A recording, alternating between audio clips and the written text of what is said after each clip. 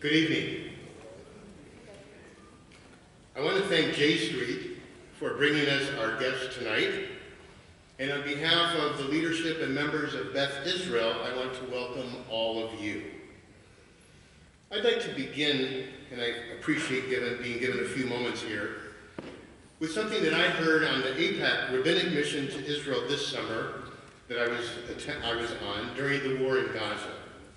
We were meeting with Rabbi Daniel Hartman, one of Judaism's great contemporary thinkers, and he said that he could summarize the entire Torah in about 2 sentences.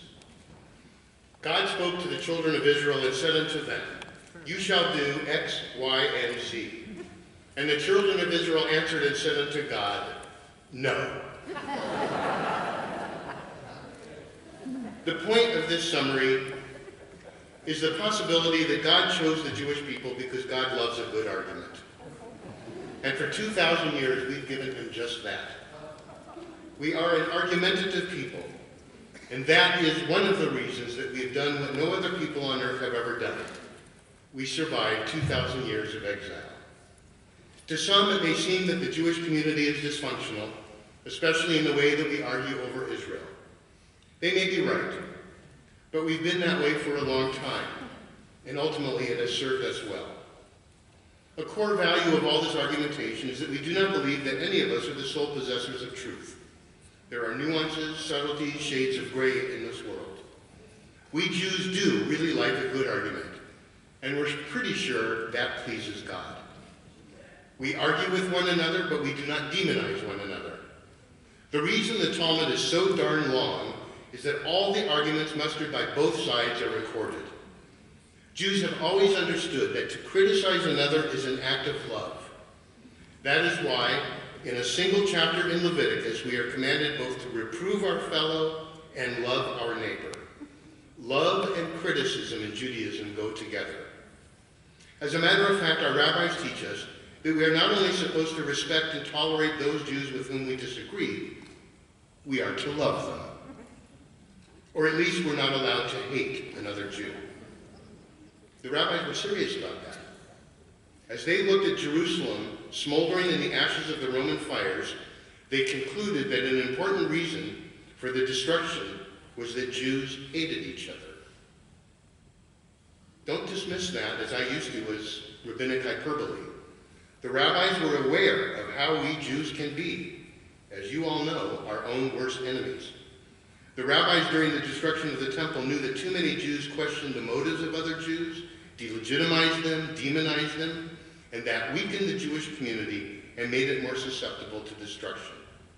Those who believe that certain views ought not be articulated in certain places, like a synagogue, or that certain voices ought not be heard, really misunderstand what a synagogue is. Take this one. It's called Beth Israel, the house of Israel. Those who named this congregation, the first one in San Diego, did not call it the house of God, but the house of Israel, belonging to the entire Jewish community and welcoming everyone to it. They imagined this house of Israel as being a big tent that invited the airing of views and opinions to help us all grow and learn. Now, Rabbi Eric Yaffe, an ardent Zionist and former leader of the Reform movement, somewhat of an expert on both Israel and North American synagogue life, said this about conversations about Israel in America. When congregations are at their best, members hold respectful debates, truly listen to each other, and speak personal truths without reprimanding those with whom they disagree. Those who argue that diaspora Jews should not publicly criticize Israel's government, particularly on policies pertaining to peace and security, fundamentally misunderstand the nature of Zionism, the national liberation movement of the Jewish people. Zionism brought Israel into existence and bestowed upon Jews everywhere a role in determining the character of the Jewish state, while final authority rests with Israel's citizens, whether Jewish or not.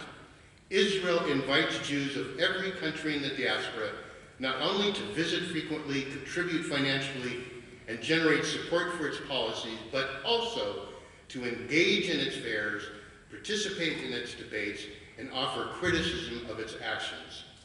Expressing criticism, even harsh criticism, requires no special permission from Israeli or diaspora leaders. The right to do so is inherent in the Zionist mission. In short, Rabbi Yaffe concludes, our role in upholding the Zionist vision is to offer Israel unconditional support, but that is not the same as uncritical support. Now, some of you may be dismissive of Rabbi Yaffe because of his liberal American politics. I assure you he is solidly middle of the road when it comes to Israel. But still, allow me to share for a few comments from a right-wing Israeli politician, one who has mostly been against the two-state solution, but is now a little ambiguous about his thinking, a Likud leader, who, speaking about the atmosphere of hostility between those who are for and against the peace process, declared, "We are not prepared to triumph in the war of terror, only to fail in the struggle for our character. We are in the midst of an ongoing war against external enemies, but we must cease to regard each other as enemies from within." And reflecting on the civil discourse that sometimes happens here in America, this right-wing politician said, "We are all Zionists, but we think differently about what is best for Israel. The differences in opinion among American Zionists sometimes put Zionism into collision course, but nonetheless, anyone who thinks differently from me is still as much a Zionist as I am." These words were said by the right-wing president of the State of Israel, Reuven Rivlin. And inspired by them, and as the senior rabbi of this House of Israel, I proclaim the following two rules for tonight in our sanctuary. There will be no demonizing or delegitimizing of those with whom you disagree, and there will be no impugning of the Zionism or the love of Israel of those with whom you disagree.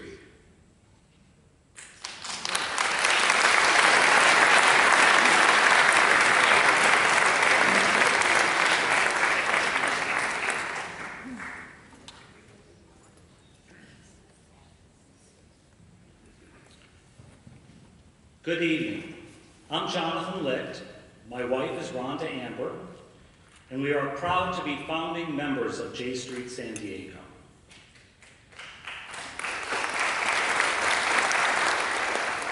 We have been a Temple Emmanuel family for over 30 years and are delighted to have our rabbis, Marty Lawson and Devorah Marcus, with us tonight.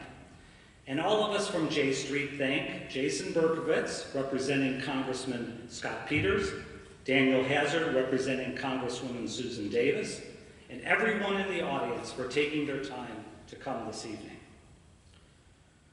I was privileged to spend part of my childhood in Israel when my father installed the first computer for the IDF in 1960. Yitzhak Rabin wrote a personal letter to him thanking him for his service to Israel. But as a 7-year-old, I was more impressed with the wonderful smells and sights of my new Middle Eastern neighborhood. I became imprinted with them, and once imprinted, you don't forget. So each time I go back there as an adult to visit, I am suffused with memories and filled with pride and joy in being part and witness to one of the great miracles in our people's history that began in the 19th century and continues on in the 21st. But along with the growing accomplishments, I realize there are still serious problems confronting our Jewish homeland, some long-standing and some new, but chief among them has been the failure to achieve a political agreement in the Israeli-Palestinian conflict. The ongoing violence in Jerusalem and this summer's tragic war in the Gaza Strip reminds us that Israel and its Palestinian neighbors are trapped in a cycle of destruction. Israel's control of the Palestinian people in the West Bank is growing more untenable, and after every hate crime, terrorist attack, or act of incitement, the forces of extremism grow stronger. In the past, when there have been moments of peril for Israel, our parents and grandparents rose to the occasion to secure it, doubling their investment by giving money building institutions, and visiting. It is now up to us to recommit and build on the foundation of our parents. J Street was founded 6 years ago to represent the voice of American Jews like myself who believe that Israel's long-term security, democracy, and Jewish character depend on a two-state existence with the Palestinians. After only 6 years, J Street has 180,000 supporters nationwide in 50 local chapters, including 7,500 students on 60 college campuses. We've become an important voice in synagogue and temple congregations with over 800 rabbis on our rabbinic cabinet. Here in San Diego alone, we have nearly 2,000 members. We are overwhelmingly a volunteer organization that uses its own time and money. We are comprised of students, people in the middle of their careers, and retirees, and we are here tonight. We organize the Jewish community to advocate the pro-Israel voice that is being heard in Washington accurately reflects the values and views of the majority of American Jews. Unfortunately, that wasn't always the case. For a long time, we were told that there was only one way to be pro-Israel, and that was by endorsing every policy and position of the current Israeli government. Of course, this kind of thinking doesn't really benefit anyone. It doesn't help Israel overcome the serious and complex challenges that it is facing, and it essentially tells thousands of American Jews, particularly young Jews, who are looking for a way to connect with Israel and the Jewish community, that their views are wrong or dangerous. But that concept of universal agreement doesn't really exist anywhere, especially not in Israel, where there is vibrant debate and disagreement on every issue you can think of. Openness has sustained us for thousands of years, even in the darkest time. It's how we come up with our best ideas and weed out the weaker ones. Shutting down that debate in the name of unity will ultimately shut down everything that makes us a community. And particularly an issue as critical to our community's identity as Israel deserves a vigorous, inclusive, far-reaching, and civil discussion. Many of us have our personal dreams for Israel. I know I do. 12 years ago, Rhonda and I built a house in Zichron Yaakov in the hope that we could one day retire there and have our children and grandchildren visit us. But fulfilling personal dreams is not enough. We also have a responsibility to strengthen Israel's borders and the Jewish and democratic principles that are the core of its existence. And Rhonda and I have a duty to ensure that our children are proud of what we have built and will continue where we have left off. Perhaps no one understands this better than Peter Beinart. Tonight's event is a terrific opportunity to delve into the most important issues facing our community. And I'm very pleased to turn things over to Sandra Silverstein to introduce him.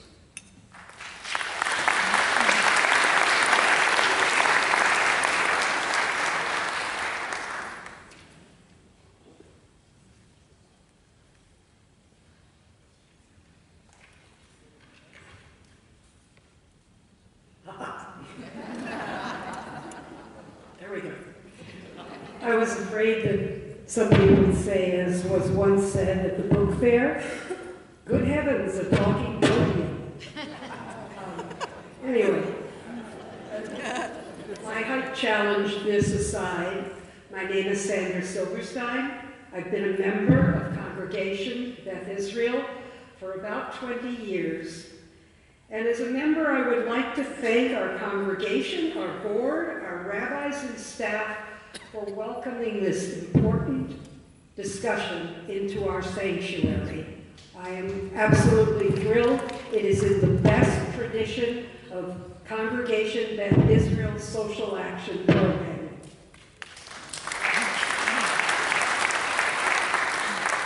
Before I formally introduce Mr. Beinart, all these lovely people here on the bima, I would like to outline the format for this evening. After Mr. Beinart's presentation, this distinguished panel of San Diego rabbis will engage in a dialogue with him. Following the dialogue, our rabbis and our speaker will answer your written questions. If you have not received an index card, there will be volunteers in the aisles who will provide you with one. Okay? And now I have the pleasure of introducing tonight's speaker, Peter Beinart. He is an associate professor of journalism and political science at the City University of New York. He is also a contributor to The Atlantic, the National Journal, a senior columnist at Haaretz, a CNN political commentator, and a senior fellow at the New America Foundation. Mr. Beinart has served both as the managing editor and the editor of the New Republic. He has written for many leading publications, such as the New York Times, the Wall Street Journal, the Financial Times, and the Boston Globe. His widely discussed book, The Crisis of Zionism, which was published in 2012, was described by President Clinton as a deeply important book for anyone who cares about Israel. I would also like to welcome our panel of rabbis. Rabbi Philip Graubart is senior rabbi at Congregation Bethel. Rabbi Graubart was ordained at Jewish Theological Seminary, has a master's degree in Hebrew from Hebrew University, and is a prolific author in his own right, and I cannot resist, but he writes some really great mysteries. Books are for sale in the outer room. Oops, this isn't the book fair. Okay, Rabbi Deborah Marcus serves Temple Emmanuel. She has a degree in speech communication with an emphasis in music and religious studies. She was ordained at Hebrew Union College. And Rabbi Gerson is assistant rabbi at my congregation, Beth Israel. She earned an MA from Harvard Divinity School, was ordained at Hebrew Union College, and she has written for My Jewish Learning and the Huffington Post. So welcome our panel and our speakers.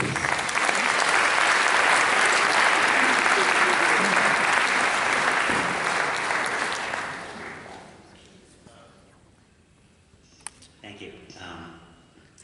It's really a pleasure and a privilege to be here. I want to start by saying something to the people who came who disagree with me. If you are the person who, in the audience, who thinks you most passionately disagree with my point of view, you're the person I want to thank the most. Because in the Jewish community, we have a tendency to only go and hear the people we agree with. That is as true on the Jewish left as it is true on the Jewish right. So by coming to hear someone who you disagree with, or you think you disagree with, you are setting an example for us all. Yasher Koach. I appreciate it.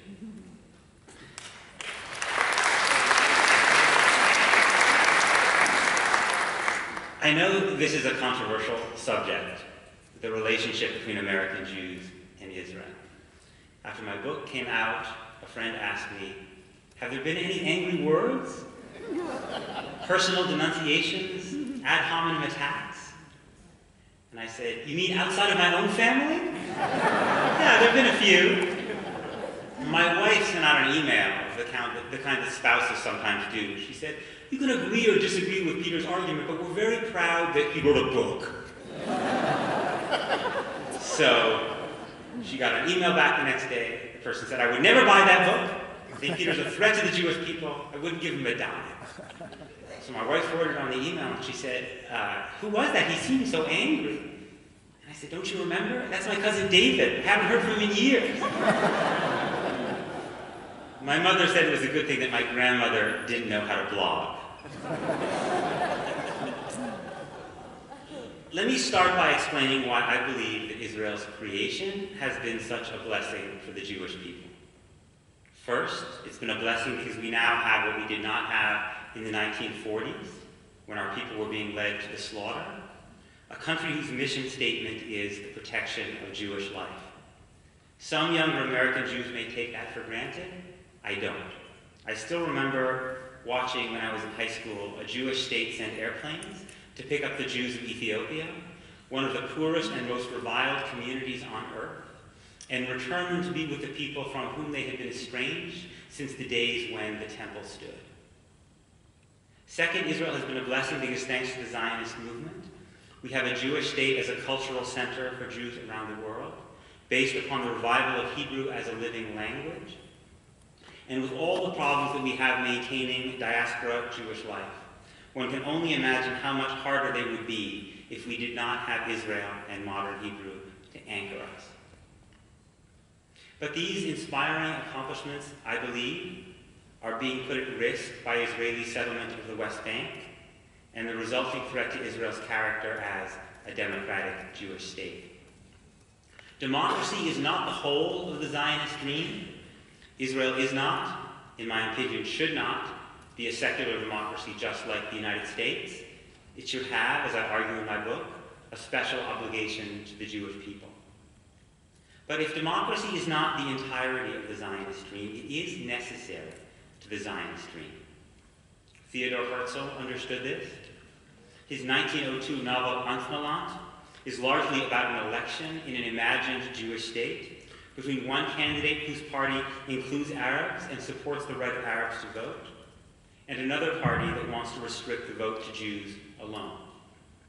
And in his novel, Herzl has one of the candidates who believes in democracy tell the people of this imagined Jewish state, quote, "You must hold fast to liberality, tolerance, and love of mankind.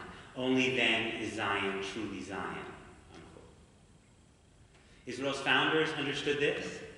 In 1948, 3 years after the Holocaust, with the stench of Jewish death still hanging over Europe, and Israel in a war for its very survival against its Arab neighbors, Israel's founders wrote a Declaration of Independence that promised, quote, "complete equality of social and political rights, irrespective of race, religion, or sex," unquote.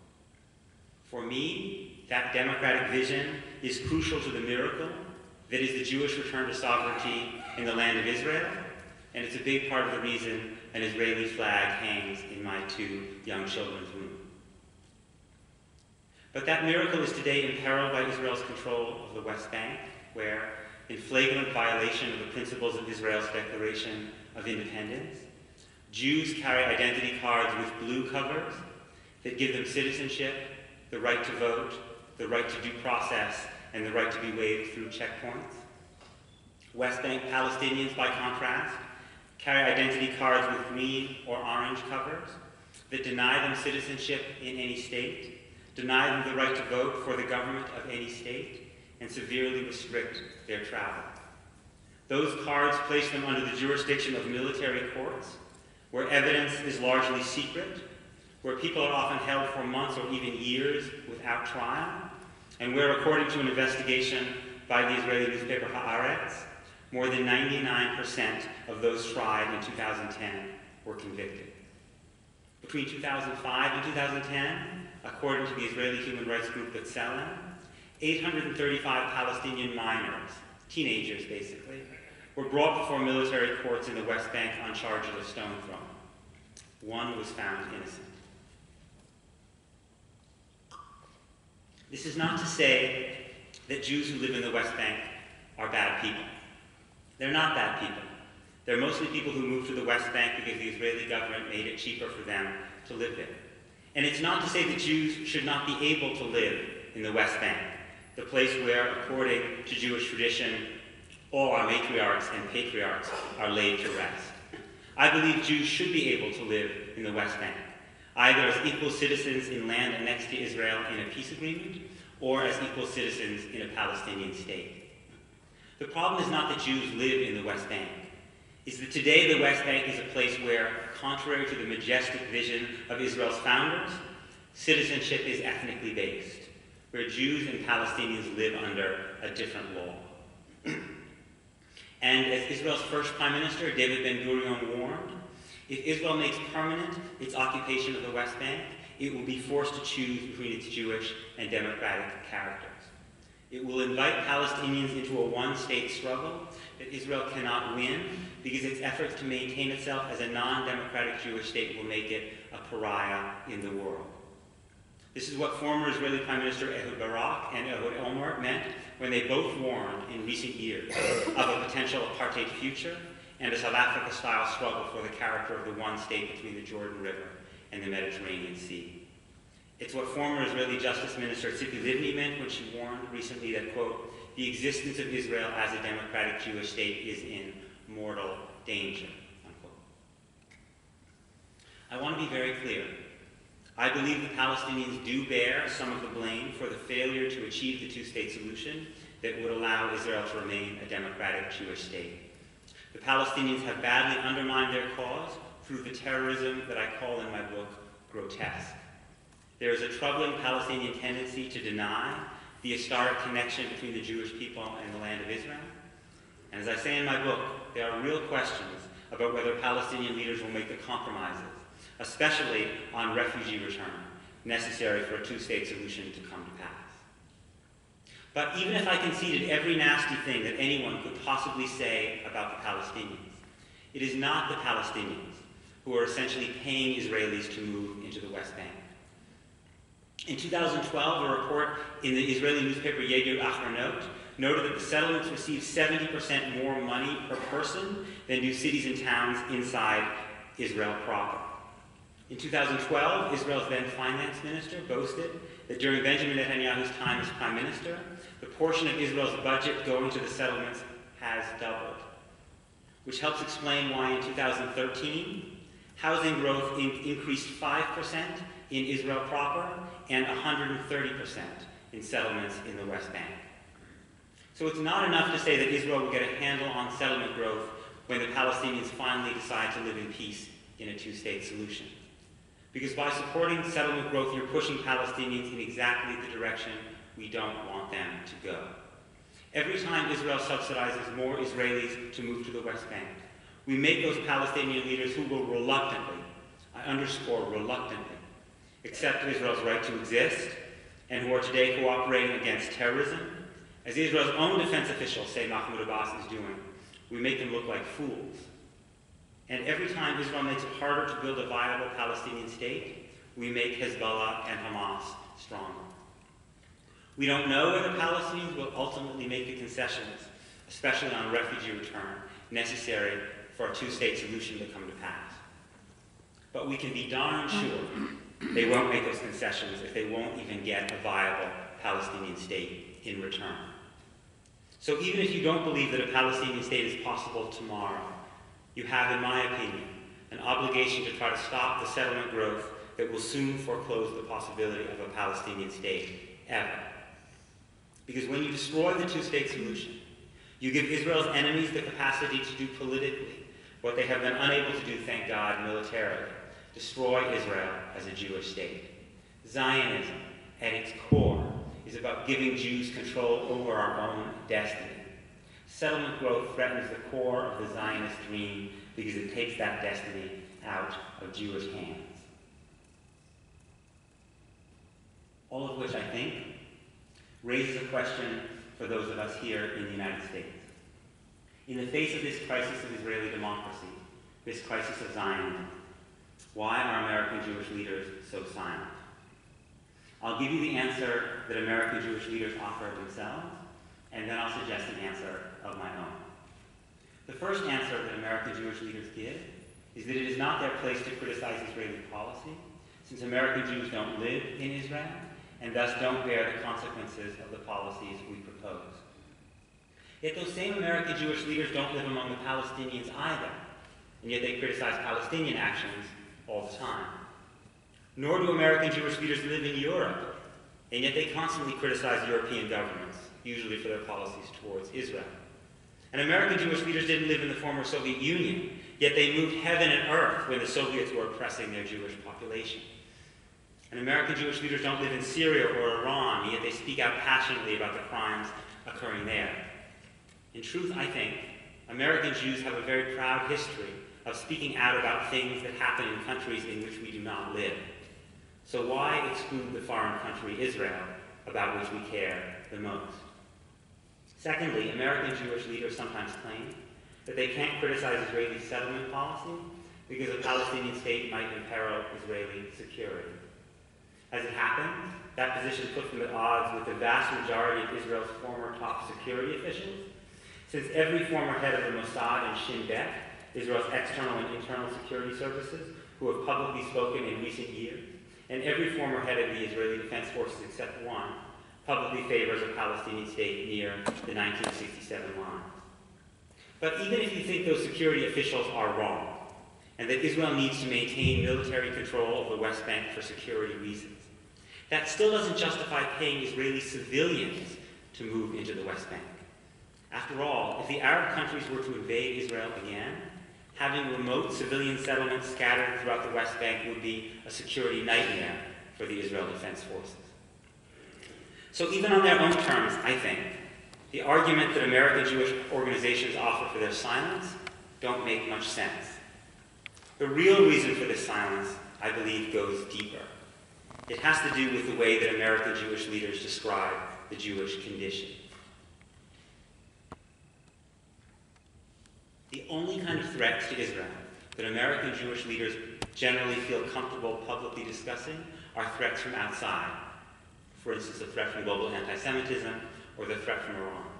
There are such threats. They need to be combated and discussed. But I think the reason that American Jewish leaders feel comfortable publicly discussing only these external threats is because doing so fits into the familiar narrative of Jews as a weak, menaced, and reviled people.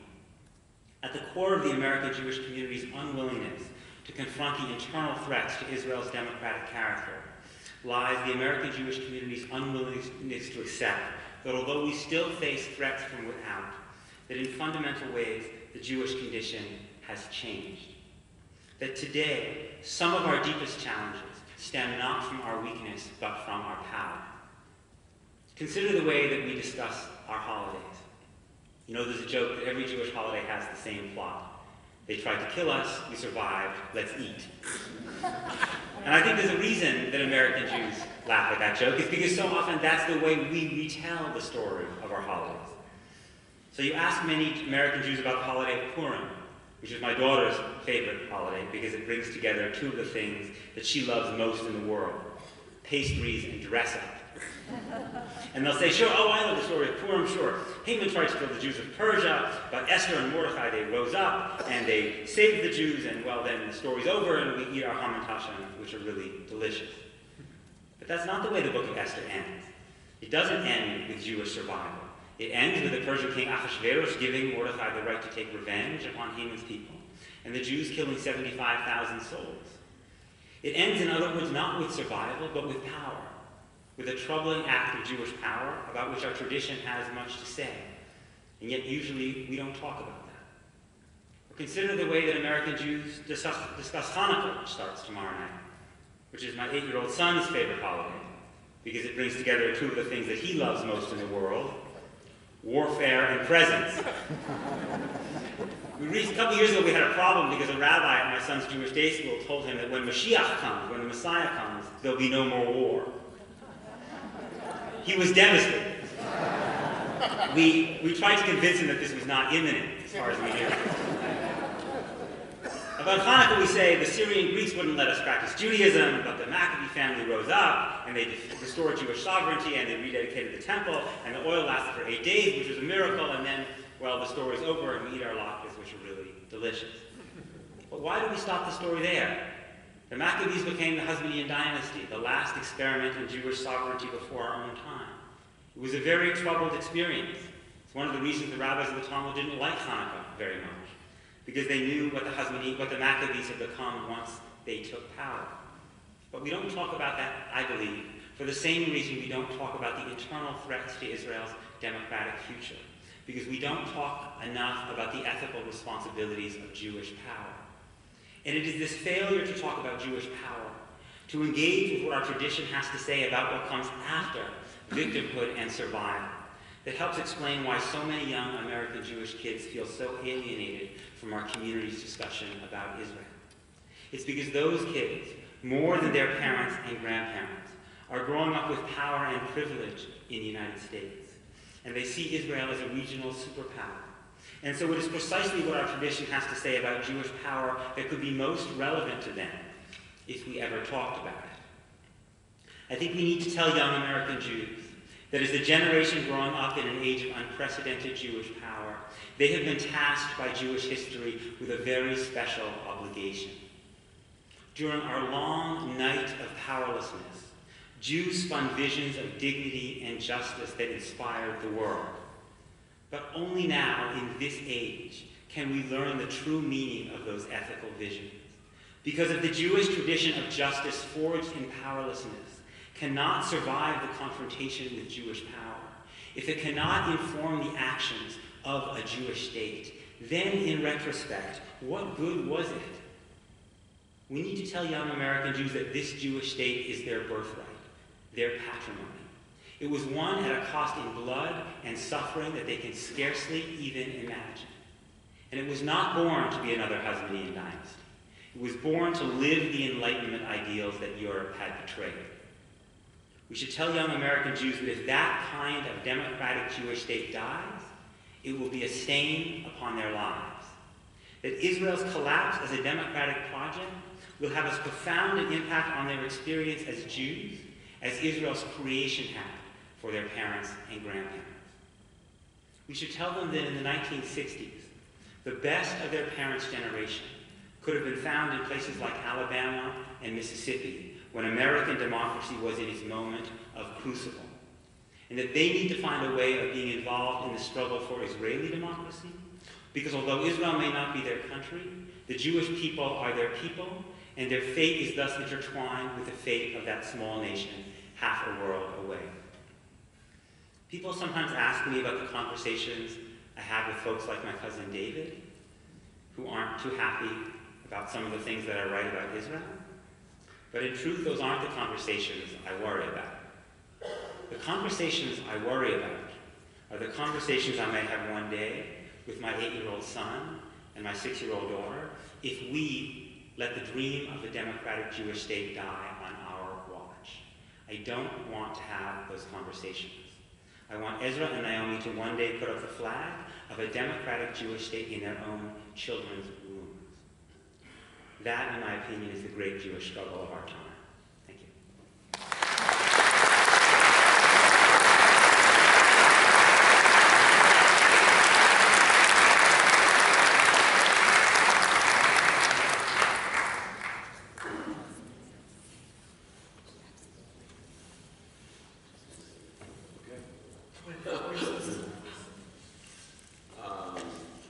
Well, I'll go first. Thank you. Thanks very much, and thanks for inviting me. It's good to be here. There's just so much to say. There's much of what I agree with, and I think there's most of what you say, most Jews agree with, and yet there's so many fundamental disagreements too. Let me just throw out 2 comments, and then I'll let my colleagues speak. If there's time, you can respond, but I'm sure there's things you've talked about. It's what you identify as Israel's greatest threats and the risks Israel takes. So from your presentation, tonight at least, and I've read the book and many of the articles, you identify the greatest threat to Israel as internal, as the threats to Israeli democracy that come from the occupation and settlements. And we know there's another narrative. For instance, it's equally plausible to say the greatest threats are external, from Palestinian rejectionism and extremism and Hamas in Iran, and we're not naive about that. So we understand these threats are at least part of the story. So given that, we would certainly agree that there's external threats, and that Palestinian rejectionism is actually a thing that fuels Israeli extremism and in some ways the settlement movement. Why wouldn't it be wiser as American Jews to really tackle Palestinian extremism as really the thing that's the threat, and that in fact does threaten Israeli democracy, at least as a response? And especially since we're facing, and again, I don't think you're naive, we're facing worldwide disproportionate condemnation of Israel on a daily basis. So why does it suddenly become our role to be the watchdogs of Israeli democracy, especially since there are deeper threats to Israeli democracy that come from well, the Palestinian rejectionism. It really wasn't that long ago that they were offered a full state and they rejected it. And this continued rejectionism is really the thing that fuels Israeli extremism. Anyhow, that's the first point. The other is that I wonder why, and I wondered since I read your book, why you don't insist on a full and sincere engagement with young people, young American Jews, with the Israeli democratic process, the Israeli political system. I mean, that would be an inspiring story to tell. Let's say, I mean, you and I have the same goals, 2 states and a fair and equitable division of the territories. Well, there's inspiring political parties in Israel that have the same goal. There's NGOs, there's human rights organizations, Jewish human rights organizations. I mean, your approach, it seems to me, is we're American Jews, we should use our political system to kind of get what we want. But, I mean, there's an equally interesting and valid and inspiring story in Israel itself of a vital, vibrant political process that are working for those same goals. And that might be the way to really inspire the next generation of American Jews. But generally what I hear from you is a kind of condescension towards the Israeli political system. Let's work around it. Let's boycott here the products they make in the West Bank. I mean, why not take a positive approach and support those elements in Israeli democracy that we agree with, and that could fill in the pride for the next generation. I don't know. Maybe maybe it would work better if we all share like an initial response, and Yeah, then yeah. like in case any of it overlaps. because we have to give them time to talk. I do have a follow-up question about young American Jews. So your question, Rabbi Beinart, is why doesn't Peter insist on full engagement of young American Jews with the Israeli political process? And my question actually kind of in some ways precedes that question, and my question, having come from the Hillel world and seeing just how disengaged both my generation and the generation that is about to follow me is how do we re-engage young American Jews? And you wrote about this a little bit, and you wrote more about the failure in your article, The Failure of the American Jewish Establishment in the New York Review of Books several years ago, which started this conversation. But so the question that comes out of this for me is, how do we re-engage young American Jews who feel alienated by the American Jewish conversation about Israel as it stands now, and ashamed of that conversation, and estranged from it, and also ashamed of Israeli policies in the settlements, and so have just chosen apathy instead. I think that question has to kind of come before how do we then engage them? How do we get them engaged to begin with? I think that my challenges as I've read your articles and your book, to me it felt like a missive of brokenheartedness after having a fantasy of what any country is, and then discovering that the fantasy is not true, and having your heart be broken about that broken dream.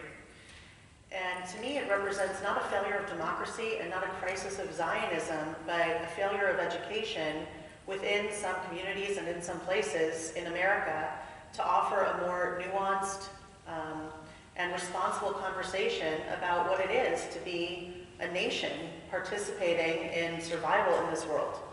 If we were to string together, my frustration is that I could easily string together a series of narratives and examples similar to the one that you share in your book that underscore for you your perspective on the crisis of Zionism.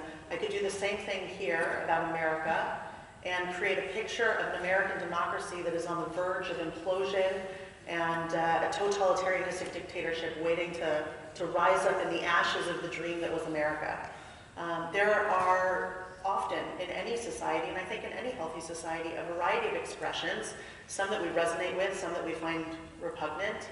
And in your book, you don't give voice or time to the incredible history and diversity of expression of countering the voice of extremism and fundamentalism within within Israeli society. And you do mention it here and there, and you do give, slight nods and acknowledgments to it.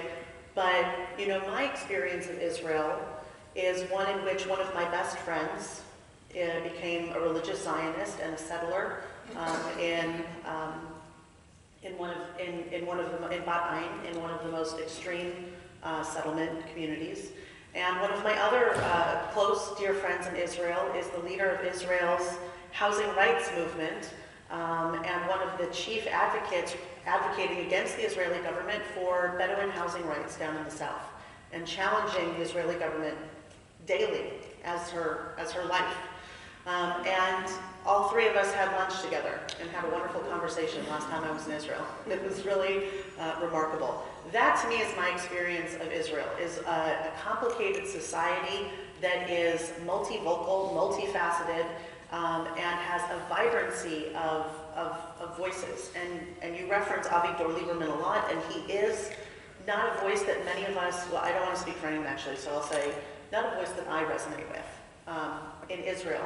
And there are an increasing number of people who have been drawn towards that extremist voice, but that also comes as at the end of a series of frustrated experiences where, after walking away from Gaza, after giving up certain territories, after making certain concessions, many of my colleagues and friends in Israel feel like, and I think understandably so, at what point do we have to completely surrender our right to have safe and secure borders for the other kids to play nice with us? And we're talking here, we're not talking about governments that are opposing each other, we're talking about institutions that deny Israel's right to exist, as though that was a question on the table. And so we are talking about Israel's potential destructions at the hand of Hamas. And I don't want to minimize the war this summer, because Israel withdrew from Gaza. Egypt closed the Rafah border. Egypt has shut down shipments of supplies into Gaza. It's not just Israel, and Egypt has done it for the same reason that Israel has done it. And Hamas has used all of its international aid. Instead of building roads and schools and hospitals for its people, it has purchased missiles, which it then launched at an incredible rate into Israel. And just because they were unsuccessful in their military campaign does not mean that we should condescendingly and paternalistically dismiss the intention of destruction behind those acts.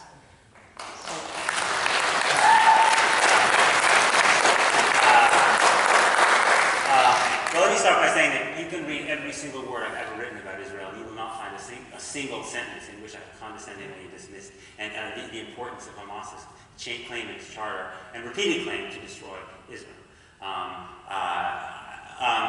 Let me kind of respond to these in turn. On the question of how to fight against Palestinian rejectionism. For me, the fight to keep Israel a democracy, the fight to keep alive the possibility of a Palestinian state, is the fight against Palestinian rejectionism, is the fight against Palestinian extremism. Let me explain what I mean by this. I know a lot of Palestinians. Palestinians are divided between two perspectives. It's important to understand what these two perspectives are. There are no Palestinians that I have ever met that are happy that Israel was created. Every Palestinian I know thinks that Israel's creation was an historic tragedy for them, and they believe it was racist and colonialist and ethnic cleansing and apartheid and every nasty word you can possibly think of. That's not the debate among Palestinians about whether you like Israel or not. Nobody likes Israel. The debate is different. The debate is between those Palestinians who accept that they have lost, that his 100-year struggle to prevent a Jewish state, to destroy a Jewish state, has failed. And with every successive conflict, their condition has gotten worse and worse and worse. And so therefore, they will accept 22% of British mandatory Palestine, which is the West Bank and Gaza, even though they would desperately love to return to their homes in Haifa and Jaffa throughout Israel, because they at least then will not have their children living under a foreign army. That's group number one, who on pragmatic grounds, recognizing that they can't reverse history even though they wish they could, will accept Israel's right to exist if they can have a state alongside. I think that view is represented by Salam Fayyad and to some degree by Mahmoud Abbas. The second view, which is represented by people in Hamas, is that you should fight forever, no matter how many of their children die and how many of your children die, in order to destroy Israel. It is crucially important that Israel act in a way to strengthen group number one against group number two. And when you make the possibility of a Palestinian state impossible, by building more and more settlements that make the contiguity of a Palestinian state impossible for Palestinians to imagine, then you play right into the Palestinian extremists, the Palestinian rejectionists who say, you know what, they won't even give us 22% of British mandatory Palestine. We have no choice but to struggle forever for all of it. So for me, the struggle against Palestinian rejectionism is precisely the struggle to strengthen those Palestinians who, for pragmatic reasons, not because they're Zionists, but for pragmatic reasons, will live alongside Israel against those who won't. And Israel has a very important vote. If you look at Palestinian public opinion, for instance, you can see the way it rises and falls in response to Israeli policy. And so Israel has an important role in that struggle against Palestinian rejectionism. On the question of young American Jews, why shouldn't young American Jews go to Israel and participate in Israeli politics? I would love them to do that. In fact, I think the most important thing that we could do, perhaps as a community, is to start sending our kids to Israel. When I say we send our kids to Israel, I mean we send them to all of Israel. Which is to say, if you want to have a real encounter with Israel, we want our kids to really understand that country. Love it, but really understand it too. We don't only send them to the beach in Tel Aviv, and the hike in the Galileo, and to the Kotel, all experiences that I had as a child and was very privileged to. We also send them to have some experience with the millions, the 50% of Israeli people who live under Israeli control who are Palestinian. 50% of the people who live under Israeli control are Palestinian, and many of those people lack a passport, they lack the right to vote for the government that controls their lives, and they live under a radically different legal system than their Jewish neighbors. And that going to experience that part of Israel, and it is Israel today, is, I think, the very beginning of a real engagement and a real love and a real connection and a real struggle with the real Israel. So that's precisely what I want American Jewish kids to do. On the question of the idea that Israel, whatever I said about Israel could also be said about the United States. I actually spend a great deal of my time writing about my deep concern about the state of American democracy. But Israel has a particular problem that America does not have. And it's a very important problem. We do not have millions of people who have been living in the United States for almost 50 years, who by virtue of their religion and ethnicity cannot become citizens, cannot vote, and who we have established a separate legal system for because of their religion and ethnicity. That is a very profound problem. That problem, you cannot permanently, I believe, control millions of people who lack the basic rights that we take for granted. And yet, were Israel to give them those rights within the state of Israel, Israel would lose its Jewish character. So that is a particular problem in Israeli democracy, a very serious problem that I think we have to address. It doesn't prevent us from talking about the campaign finance system and all kinds of problems in the American political system that drive me crazy every day. I want to say something about Gaza because it's very, very important to this conversation and it comes up again and again. Israel left Gaza and then received rocket fire. I happened to be in Israel with my 6-year-old during the first week of the Gaza war. The experience, I got some small taste of what it was like to be an Israeli during that war, and it was terrifying. But one of the difficult things that we have to accept as a Jewish community in the United States is that Israel remains the occupying power in Gaza. Now that may sound very, very strange, but there is a reason that the United States and the United Nations both consider Gaza to be under Israeli control. The reason is that Israel controls access to Gaza by air, land, and sea, except for the Rafah checkpoint with Egypt. And Israel controls the airspace, and Israel controls the population registry. Which means if you're the child born in Gaza, your name is put into an Israeli computer system, and that determines whether you can leave. If the United States controlled access to Canada by air, land, and sea, and if you were born in Canada, you were put into an American computer system which determined whether you could go and leave, we would be occupying Canada. That is not to justify at all the horrific actions of Hamas, both to their own people or to Israel. But it's just to make the important point that Israel did not sign a peace agreement that created a Palestinian state in Gaza. It withdrew its settlers, but it retained control. Do you know that a third of the arable land inside the Gaza Strip is off limits to the Palestinians who live in Gaza because Israel has erected a security perimeter inside the Gaza Strip from which Palestinians are barred?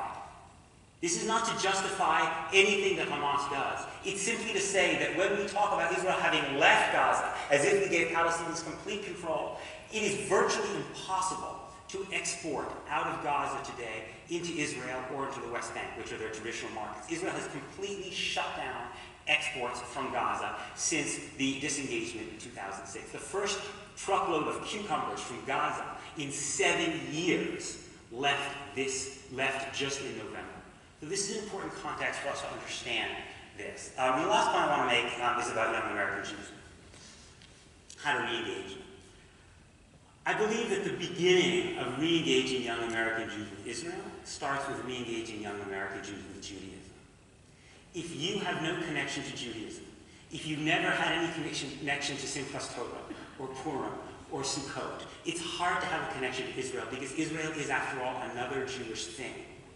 For me, as worried as I am about Israel, I despair at the fact that we, one of the wealthiest and largest Jewish communities in the history of the world, have also become one of the most Jewishly illiterate communities in the history of the Jewish people. And we are reaping a very bitter harvest from that.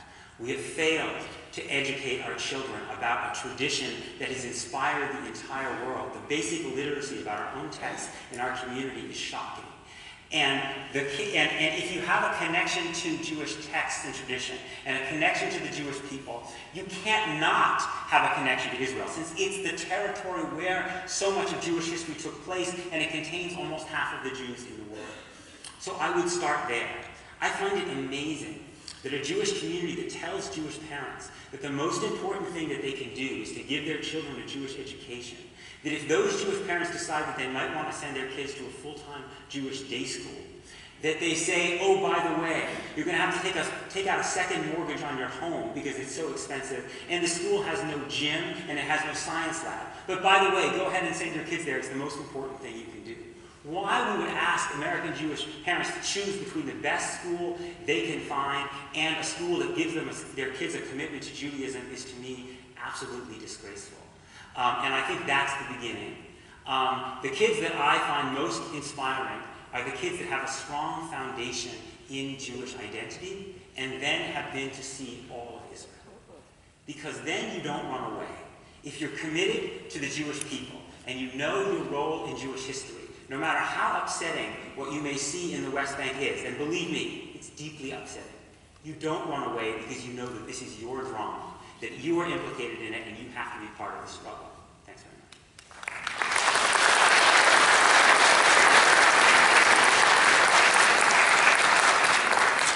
Are we doing questions now, or do we have time for? Do we still have 5 more minutes? Can I just make one comment? It's too deep to go into it. You can think about responding if you want, but you know, you're an excellent analyst, and that's why I read you, and many people read you. And I'll just say quickly, I hear both in your writings and very often tonight too, sentences that start Israel should do this, and Israel should do that. And I agree with most of what you say. Israel should strengthen Palestinian moderates. Yes, Israel should strengthen Palestinian moderates. It's an excellent point. The issue, though, is not so much what Israel should do. I feel like that's a great speech to give in Israel. So Israel should do this. But the question is, what should we do? We live here. We live in the United States. So there's a point where you come to a block with your analysis because I can't make them do that. And what happens then?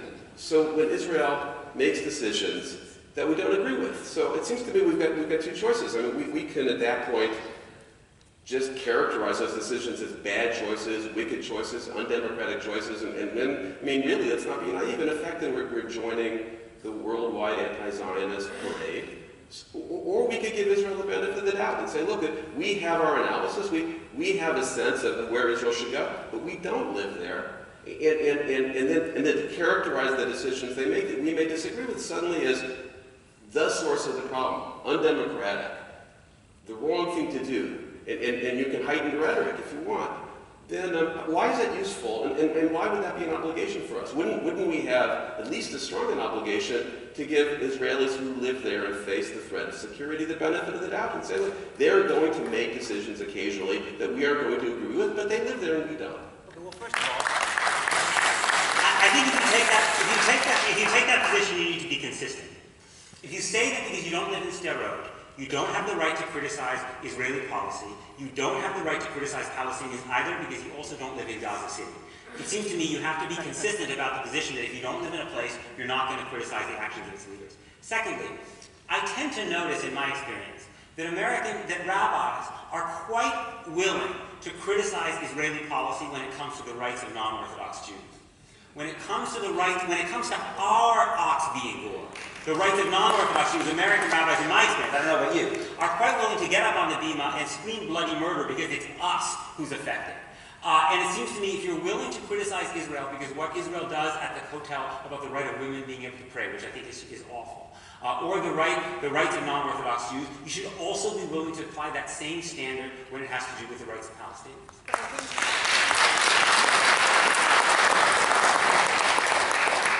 So the distinction for me is between that criticism that happens from the Bima and in other venues is that for many of us that same criticism does happen about the settlements and about the need for a two-state solution. I think my frustration with your approach is that we tend to keep that conversation internal. I don't write to my senators and I don't go and march in Washington and petition my congresspeople to put pressure on Israel to make it egalitarian. I send money to IRAC, to the Israeli Religious Action Center. I write letters to Netanyahu. I am sure I am on like a Nixon list of his because I've written so many emails to him. I'm sure it just gets zoomed into the junk pile at this point. But we do, we're on the list together. Because I do think that we advocate actually for a lot of the same things. I think my challenge is the nature in which we go about it, because at the same time that I want to help move Israel towards being a vision of an egalitarian, free Jewish democracy, I want to have that conversation internally because I do think that there is a real danger to giving fodder to the fire of our enemies. And I think it's minimizing to say that the security concerns, again, it's what I said before, the security concerns of Israelis living in Israel are real, and it's not based on a narrative of victimhood, it's based on a constant barrage of violence and threats to her existence since the day declaration was declared. It is based on countless wars, it is based on intifadas, it is based on tunnels that were, as someone said before, not built so they could deliver holiday greetings. The threat to Israel's security, again, is real, and yes, there's this, it's such an entrenched situation. I also though want to just address one thing from before, which is that I think it's a false dichotomy. It's unfair to say that we don't in America have the same kinds of problems. Israel has a lens that is put on her that no other nation, no other sovereign nation has. Everything that Israel does is under such a microscope, and it's an international war by proxy. In America, it's not true that we don't have people who we control who don't have the same rights. We have Native Americans who don't have sovereignty rights and whose land has been stripped from them and who live in deplorable conditions, totally neglected by our federal government and by the cities and the states and the counties. You know, I always say when people tell me about how Israel needs to give up land, I invite them to give up their home and return it to a member of the Kumeyaay Nation, and then I'm happy to have the conversation. And we have minority communities that are not dealt equally in this country. We have different sentencing in this country based on if you're dealing crack cocaine or powder cocaine because you're either black or white if you're using it. We also have a huge problem of migrant laborers and undocumented immigrants who people call all kinds of names, who are not represented and who our government gives undue pressure to. And I know that that's not the topic for tonight, but I raise this to say I think it's hypocrisy to say that we're going to critique Israel for being an unjust nation and not look at the same problems at home and hold Israel to a ridiculously higher standard than every other nation on the earth which deals with these incredibly complicated human challenges. Look, let me just say a couple things in response to this. First of all, again, you can say a lot of things about me. You can't say that I ignore America's misdeeds. That's most of what I write about.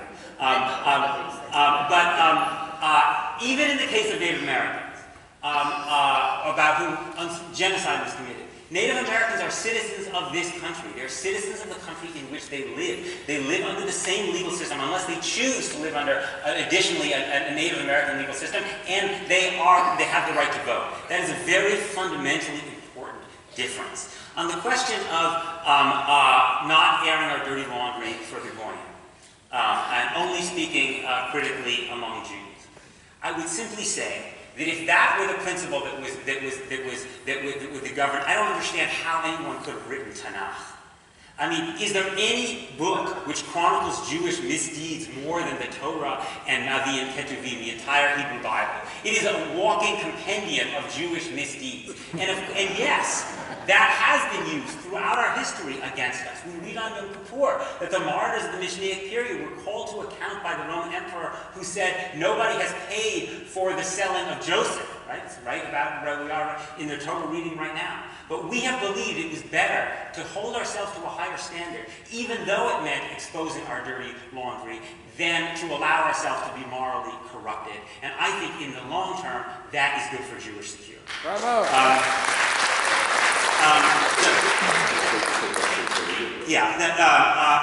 In one more sentence.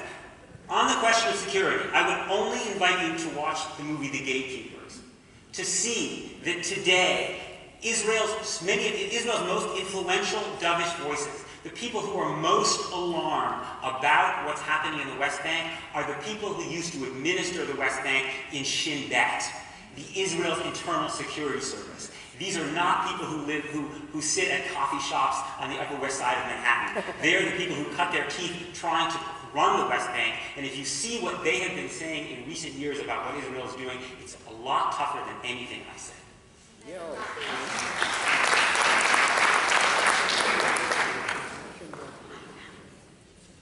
So here, I'll read one of the first questions. Israel has offered, well spoken by me.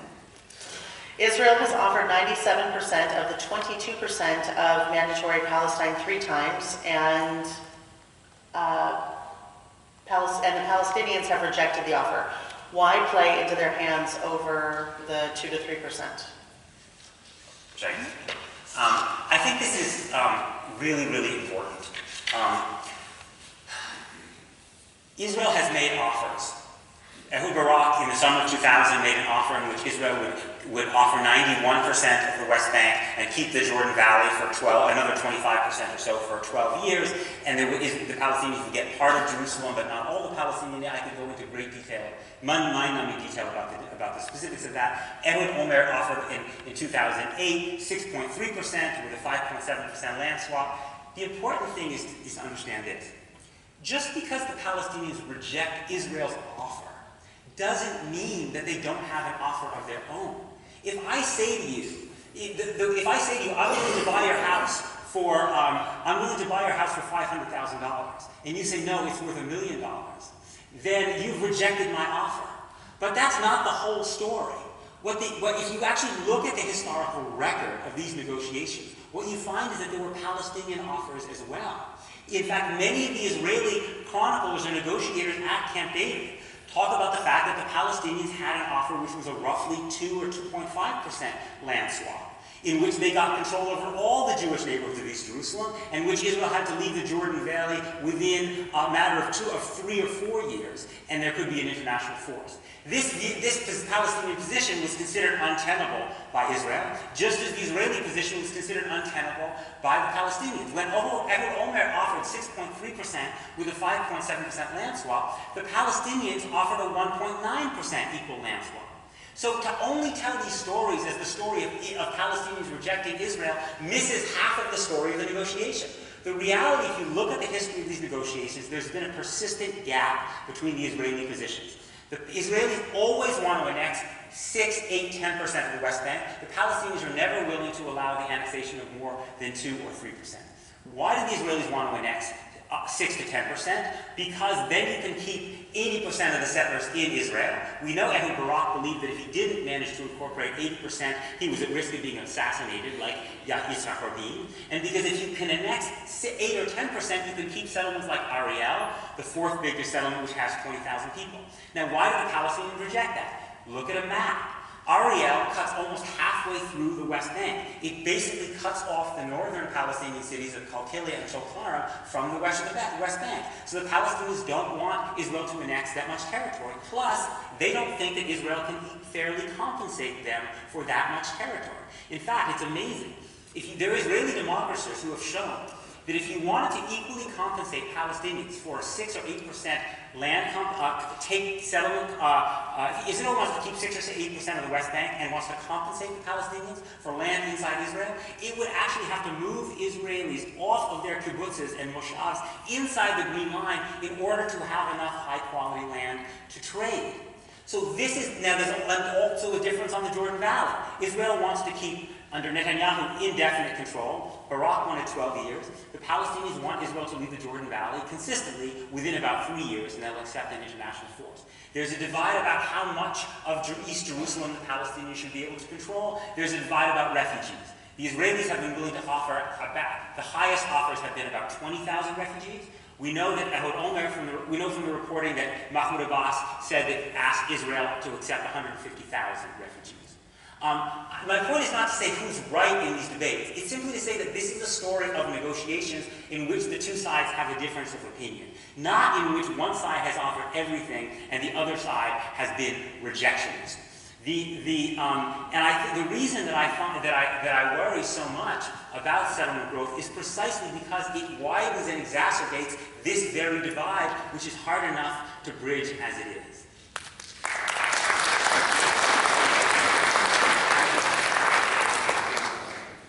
Another question from the audience. I joined J Street recently and am a supporter of the two-state solution and a stronger opponent of the settlements. But I also worry that a future Palestinian state may eventually be ruled by the likes of Hamas and ISIS. What would you say to many others like me who have similar concerns?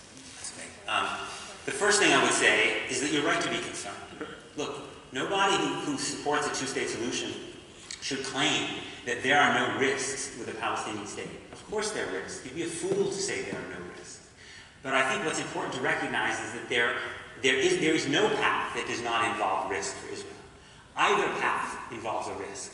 Permanent control over millions of people who lack basic rights is a recipe for permanent war and a recipe for Israel becoming more and more of a pariah in the world. So that is a very, very risky path too. Imagine what Israel would do if millions of Palestinians marched peacefully and said, we love you, we want to be citizens of the state of Israel. Just make us citizens. How would Israel deal with that? That would be a very grave threat. So you have to balance the potential threats. I would say this about what might happen in the peace agreement. Israel's experience with unilateral withdrawals, whether from Gaza or southern Lebanon, has been very bad. That's why I do not advocate a unilateral Israeli withdrawal from the West Bank. I would like Israel to stop subsidizing settlement growth and maybe even pay people to go back inside the Green Line. But I don't advocate Israel unilaterally pulling the IDF out of the West Bank. But Israel's experience with peace agreements has been very good. Israel signed 2 with Jordan and Egypt. There are a lot of people in Jordan and Egypt who really, really don't like Israel. And yet those peace agreements have held for decades. Look what happened in Egypt. Egypt had a revolution that brought in the Muslim Brotherhood, which is, after all, the parent body of Hamas, essentially, and then a counter-revolution that brought in this brutal, more secular dictator. During 2 Gaza wars, they didn't cut ties with Israel. And the reason is because the Egyptian political leadership have recognized that this peace agreement is ultimately in their interest. They made that decision when they signed it, and they've been obligated and held to it because, and that, it seems to me, we don't know what would happen in a Palestinian state, but I think it's important to recognize that Israel's experience with peace agreements has actually been very good. This is another question from the audience. Do you support an accommodation with Hamas? Sorry? Do you support an accommodation with Hamas? I guess here's what I support. I believe that if Hamas or any other Palestinian organization takes violent actions against Israel, Israel has not only the right, but the obligation to defend its citizens. I was in Israel during the first week of the war. I was glad that Israel was defending its citizens. I happened to be one of the people who was defending at that point. But I also believe that Palestinian political parties that don't accept the two-state solution, like Hamas, should be allowed to run in Palestinian elections. If they act violently, they should be retaliated against. But the fact that they don't accept Israel's right to exist, the fact that they don't support the two-state solution should not be a bar for them running in elections. Since, after all, Israel allows political parties that don't accept the two-state solution to run in its elections. The important thing to ask of Hamas is not that Hamas, the really important question is not whether Hamas as a political organization, as an organization accepts Israel's right to exist. The important thing is to demand that Hamas accept the will of the Palestinian people as expressed in a referendum. If there is a peace agreement, there will be a referendum amongst Israelis and amongst Palestinians. The important thing is that Hamas, regardless of its view as a party, accept the will of the Palestinian people as reflected in a referendum. And it's interesting. You know which other political party has the view that they as a party do not accept the two-state solution, but they would abide by the will of their people as expressed in a referendum? Likud. The last time Likud had a political platform, which was in 2006, it was explicitly opposed to a Palestinian state and explicitly in support of permanent Israeli control over all the land. So how does Netanyahu get around the fact that his party is against the two-state solution? He says that his party will accept the will of the Israeli people as expressed in a referendum. I think that is the principle that we should also apply to Hamas. I would also say parenthetically, if you want to defeat Hamas in an election, which I dearly, dearly hope the Palestinians will do, there are a couple of things you can do. First of all, you can show that Mahmoud Abbas's way, which is security cooperation and acceptance of Israel's right to exist, you can show that it works. And beyond that, the political choice among Palestinians is not just between Mahmoud Abbas and Hamas. The most popular Palestinian leader today is Marwan Barghouti, who is sitting in jail. Marwan Barghouti, who was involved in the Second Intifada, terrorist acts, no question about it, but has been a very vocal proponent of the two-state solution, would wipe the floor with Hamas in an election. It's not even close if you look at Palestinian polling. If Israel really wants a strong Palestinian leadership that will defeat Hamas that supports the two-state solution, its most powerful ally is sitting in an Israeli jail.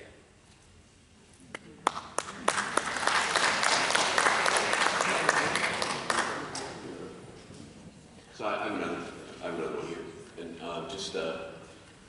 in the New York Times op-ed, kind of famous, about 3 or 4 years ago, you supported a boycott of products that were manufactured in the West Bank. Do you still support that?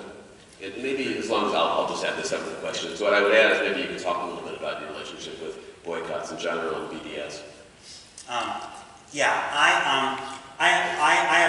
oppose, as does J Street, the BDS movement against Israel.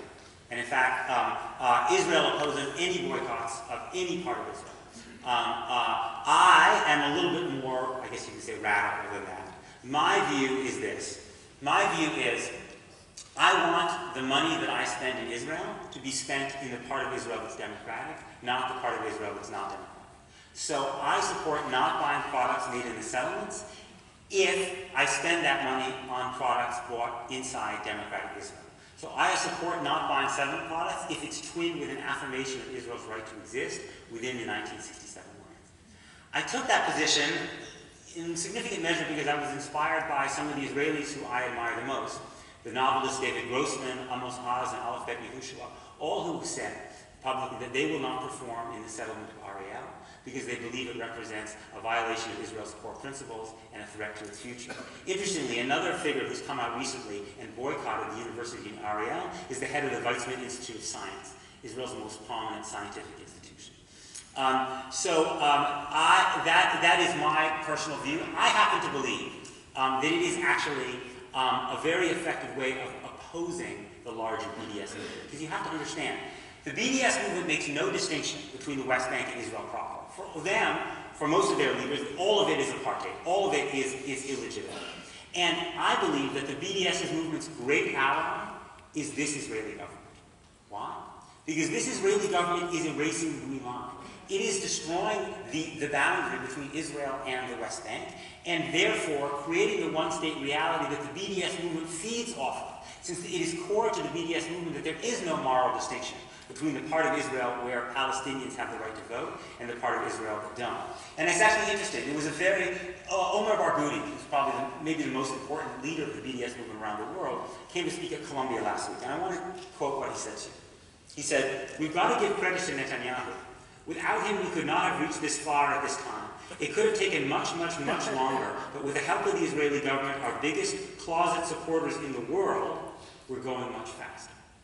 The thing which is strengthening the BDS movement more than anything else is the death of the two-state solution and the erasing of the boundary between democratic and non-democratic Israel. For me, making that distinction, saying I want to spend my money here and not there, I think of it's like Havdalah. It's like separation. It's a moral separation between the part of Israel that I consider to be based on democratic principles and the part that isn't.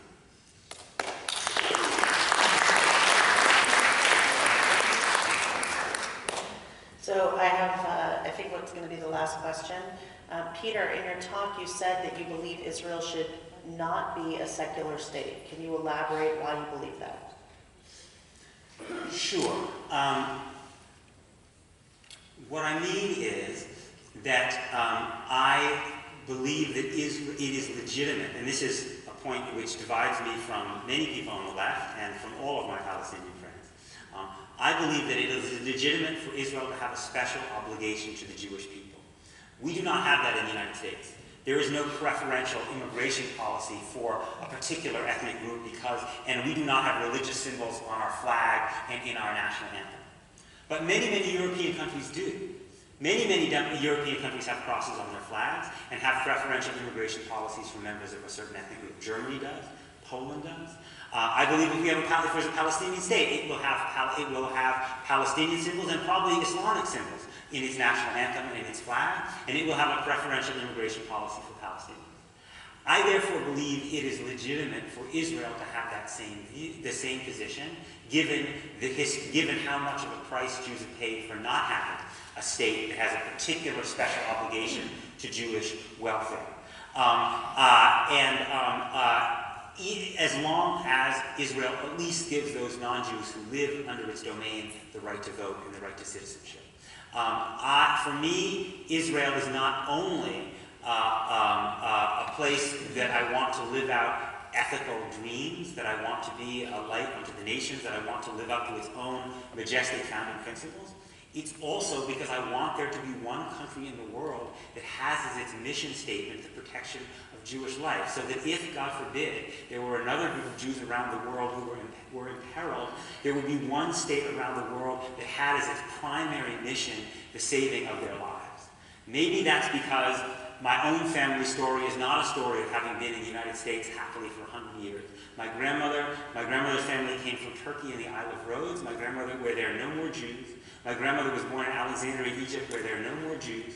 She grew up in her teenage years in the Belgian Congo, where there are no more Jews. And now she lived, and until her death this summer, she lived in Cape Town, South Africa, in a place where Jews are more imperiled, significantly more imperiled, and Jewish life is more fragile than it is in the United States. That is a big part of what made me a Zionist. I want Israel to remain that place, but I don't believe that Israel will be able to in the long run if it doesn't try to maintain its democratic character. Thanks.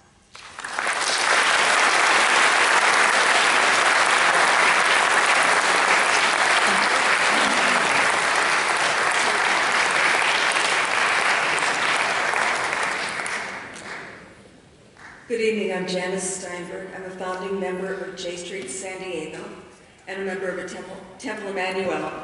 Someone congratulated me on my courage in being the closing speaker tonight. I would like to congratulate all of us on our courage in being here to grapple with really complicated issues. Issues that bring up intense emotions. Thank you so much for being here. Thank you, Peter Beinart, for coming here and giving an important, thought-provoking talk. Thank you to Congregation Beth Israel for providing a venue for tonight's program.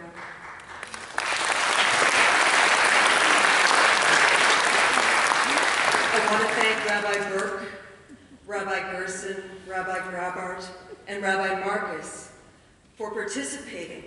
We applaud your leadership in setting an example of the civil, respectful dialogue that all of us have to have about the future of Israel. As I want to thank Hannah Cohen and Eric Winston of J Street for organizing the event, taking the lead on it.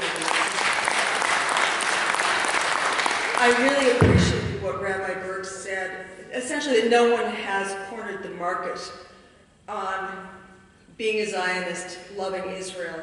I believe that many of us share the dream of Israel as a democracy and the homeland of the Jewish people. A secure Israel in which Jews study ancient texts and are at the forefront of technological and artistic innovation. A haven where Jews from around the world will always find an open door. Where we may differ, and we may differ passionately, is in how we feel that we as American Jews can best support Israel. For me, and for 180,000 Americans, J Street has given us a way to stand with Israel by advocating with our representatives in Washington, so that America, Israel's strongest ally in the international community, will do everything it can to bring about a two-state solution.